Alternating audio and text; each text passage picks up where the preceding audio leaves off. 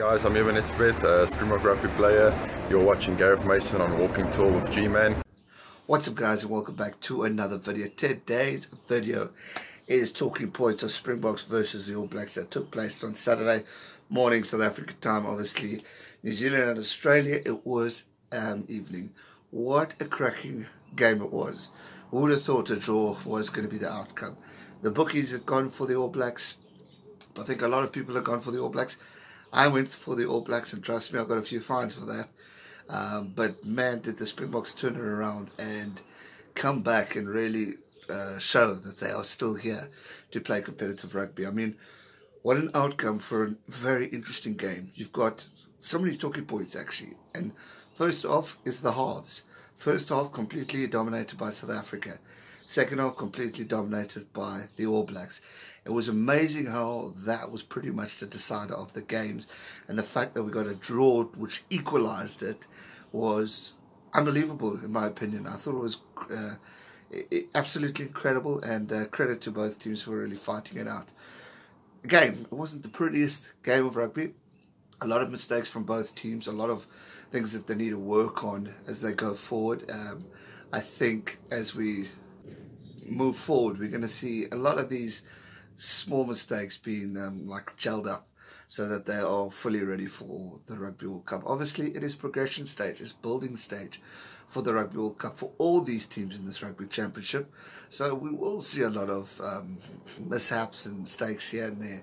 But overall, from two world-class teams to really battle it out to get a draw in the end, it just once again just shows the rivalry between South Africa and New Zealand and how strong it is and how passionate both teams are when they play against one another, and how important a victory is to them. I mean, look at the reaction from South Africa when we got that draw. It was like a win for us, and it really was pretty much that way, because it keeps us on the top of the log. We've fought back, and I mean the last three results between these great nations is a win for South Africa, a win for New Zealand, and a draw. And that's all Russie's coaching stats too. So that's brilliant that we've come a long way to really be competitive and forget about those days of the 57 or 53-0 and all those massive results where we just talk about New Zealand dominating. I mean, that's it now. For 2 years we haven't been able to, or we haven't lost in New Zealand, which for me as a South African fan and as a Springbok lover, I think it's a great improvement, and I'm very proud of that team for that. Other talking points, obviously All Blacks dominated the stats, the possession, the territory. They really fought back and controlled the game in a great way, and for that I give them a lot of credit. They definitely woke up in that second half. Steve Hansen definitely had a good talk or two to the players in order to get them all regrouped and focused, because they definitely look sharper. And honestly, at the 77th minute,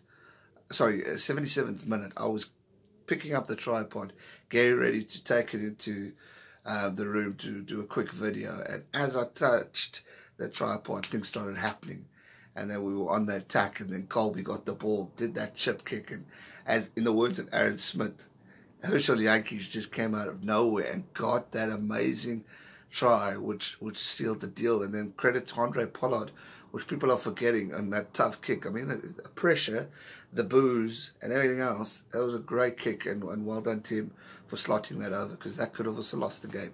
So well done team on capitalizing on the points. Big moment. Then another talking point is the referee.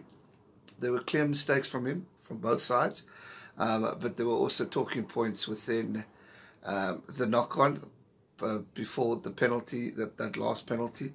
Dwayne Vermeulen went to the ref and said, listen, there was a clear knock-on, and ref wouldn't have any of it. And I think that's disappointing from ref and TMO that this wasn't discussed, because it was a clear knock-on. They went to the replay straight after that. Okay, we had South African commentary.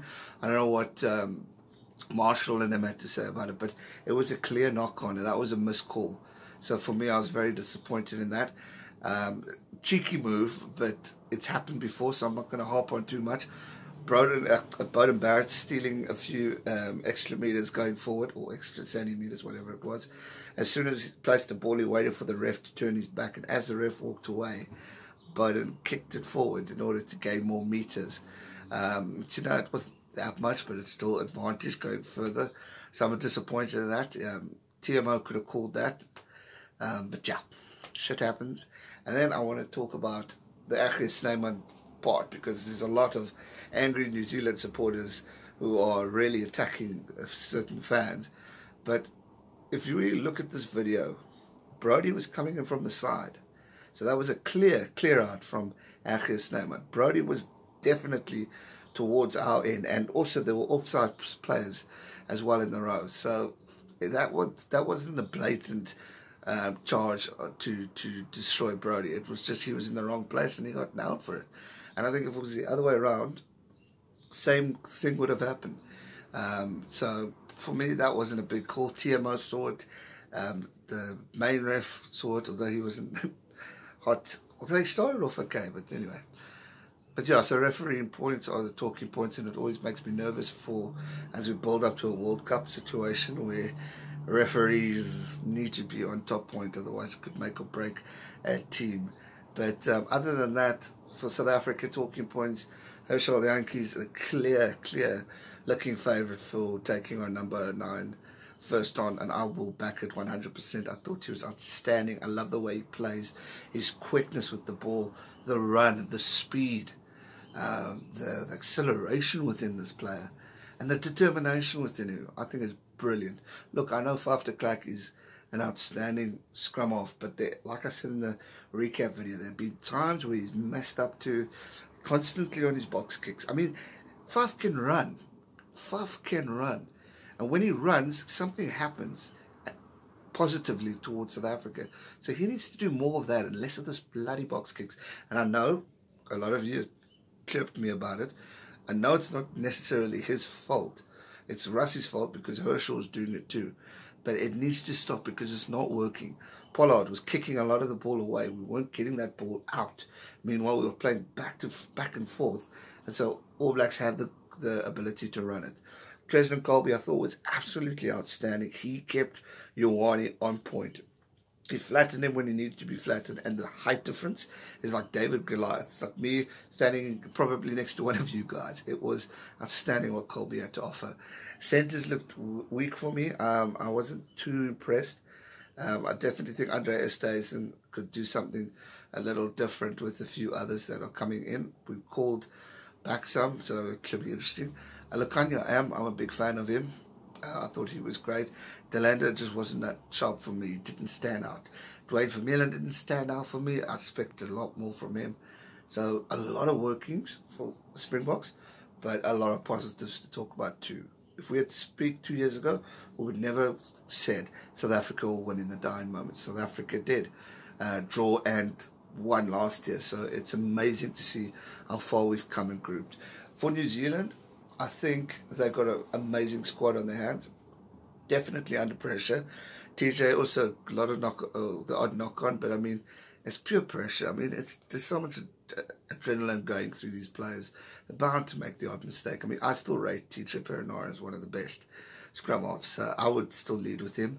I thought it was a clever tactic having Barrett at fullback, and then you got Richie at 10. Yeah, Richie was a bit fumbly at the start, but I mean, that's butterflies. It's a big moment playing against a team like South Africa. It's a big moment playing for your country, and a big moment to also be on the lines with Beauden Barrett looking behind you, kind of thing. So it's a lot of pressure on him. So I don't think you can fault him too much. I think he's an outstanding player, and I think it's a good strategy having Beauden and Richie in the same team, because then you got the choice of kicking, which I think is an absolutely strong point to have.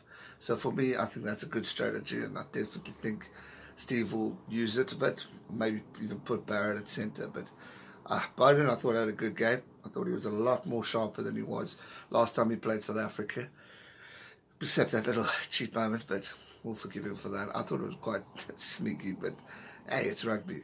These things happen.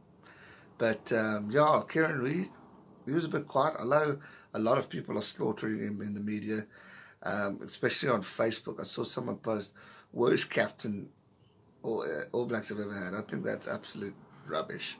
He's a great captain, great leader, and I think it's tough games. Look who you're playing against. And then also, have All Blacks lost #1 position since Richie era? No, he's continued it. So give the man a little bit of credit. I think he's a brilliant player. So, yeah, man, you can go on for days about this game. But overall, I'm very satisfied with the result. I think it's a good, brings out a good point plan of how these two teams are gelled together and how they're going to play. And it just makes you not have a clue of where the World Cup's going to go now. Is it going to go South Africa first or New Zealand first in that group stage? We don't know. And that's what makes it flipping exciting. Let me know your thoughts, your talking points in the comment section down below. I'm very curious to hear what you have to say. Australia and Argentina fans, don't worry. Recap is coming soon. I've just been busy and I needed to get this one up because it's been talked about quite a bit. Thanks so much for watching, guys. Always appreciate the support. Welcome to the new subscribers. Subscribe if you are new and turn on the bell notification. And I'll see you real soon for another video. Stay safe and never give up. Cheers. Make sure you subscribe to his channel for all rugby content. Stay safe and never give up.